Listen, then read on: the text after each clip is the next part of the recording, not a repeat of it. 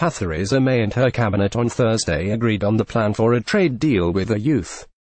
Claims have come as Theresa May and her cabinet finally agreed on the plan for a far-reaching trade deal with the EU following an 8th-hour Chequers summit on Thursday.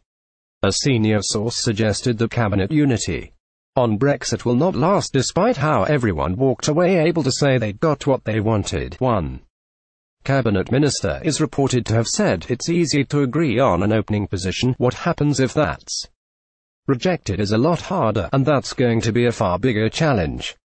Another cabinet minister added, Thursday was the first time we've ever sat round table and all agreed on something. Plan A was hard enough. There is no plan B. We'll get to plan B when we need to. The group agreed Britain must not be part of a customs union and that frictionless trade was still possible without one. It has been reported Britain is expected to propose a deal whereby industries with cross-border supply chains will stay closely but voluntarily aligned with EU rules.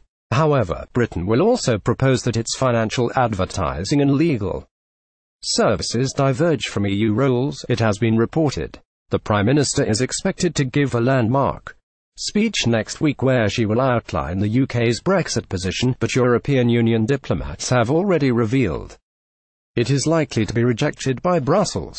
Theresa May is expected to give a speech next week where she will outline the UK's Brexit position. A senior Brussels official said that despite Mrs May wanting a bespoke deal, it simply was not compatible with EU structures. The insider said, there is a binary choice: a free trade agreement or the single market. European Council President Mr Tusk has also claimed the current UK position on its post-Brexit relationship with the bloc was based on an illusion, hitting out at the UK trying to get a bespoke deal. He said, if the media reports are correct, I'm afraid that the UK position is based on pure illusion.